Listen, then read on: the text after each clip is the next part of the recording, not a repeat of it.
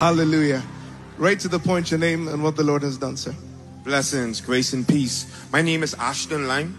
I was born in America, but raised in the Bahamas. Came back to America and came from a very dysfunctional family. My father was a drug dealer and ended up on crack cocaine, so on and so forth. I followed that same pattern. Unfortunately, I was to a point where I was eating out of garbages.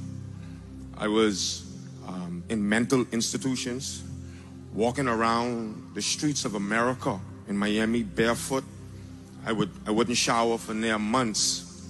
You name it, been through it. I've been kidnapped 3 different times, taken out into the woods, beaten, so on and so forth, but God.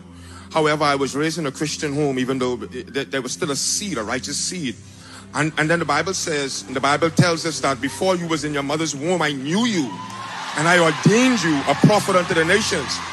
And so he said, train up a child in the way he should go, and in the end it will not depart. So I knew to run back to him. So in 2020, I ran into prison, and I said, okay, God, I need you. Well, from 2020 to 2022, I was fighting, but I was zealous and passionate. However, Paul talks about being zealous but without knowledge. And so even though there were people in my family, sincerely, they didn't have what was needed. So in 2022, after falling down and getting back up and falling down and getting back up, I came to the end of myself. I say, God, something has to change. I'm desiring in you. You know what I mean? Sometimes we follow that pattern. I'm jumping, I'm sowing seeds, bam, bam, bam. Nothing just working. I keep on falling down. But one day, my girlfriend at the time, she said, babe, I need you in 2022. She said, I want you to listen to someone. And I was like, who you need me to listen to now? Note that this is in prison. I'm not on TV or I'm watching TV. This is in prison. And she said, this is an African preacher. I said, man, I don't want to hear no African preacher right now, man.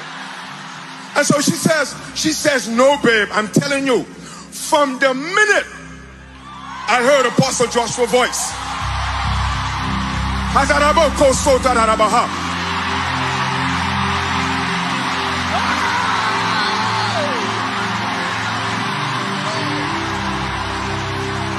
I listened to the message.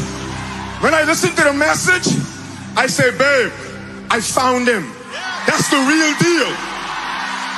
From that minute on, for months, it's not cheap to use the phone in prison. But I listened to him over and over. And now watch this. I came out of prison last year, February, right? I end up, because I don't have any education, so on and so forth, I had to work at waste management, throwing garbage. And so even though the money was okay and I was taking care of my home and everything, eventually working, I became very laborious. I would be working, garbage juice would be splashing in my face.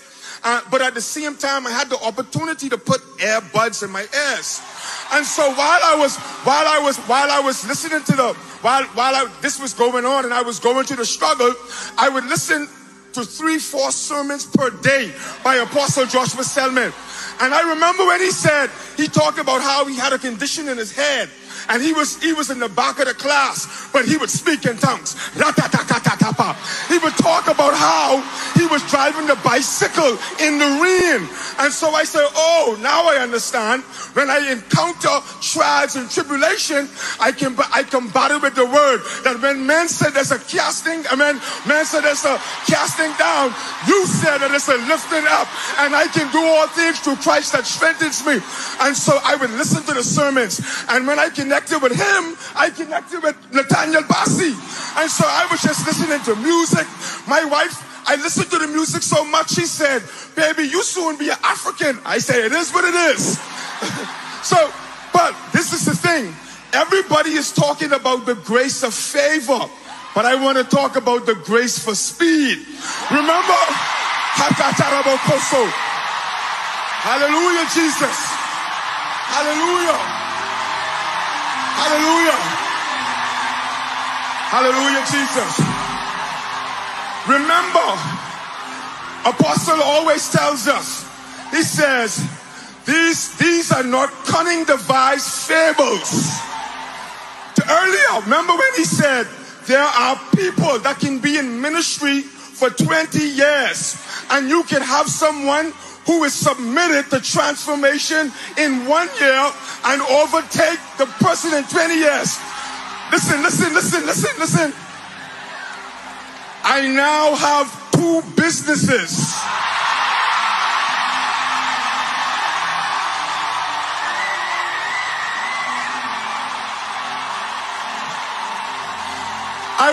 I was homeless, and I now own my own home.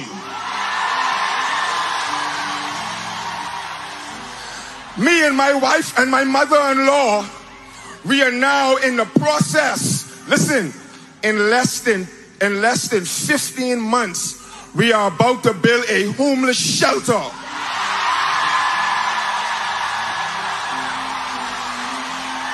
And one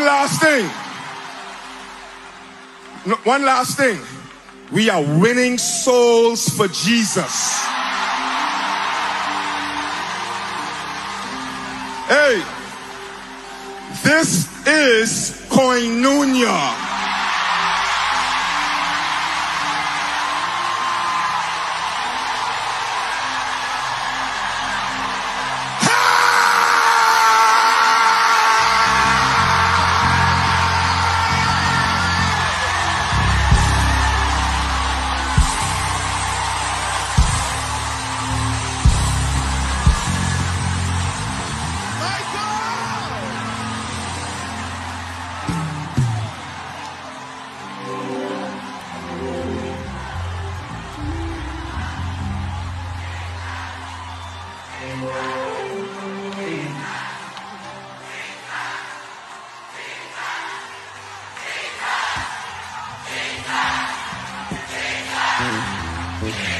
Who did it? Who did it?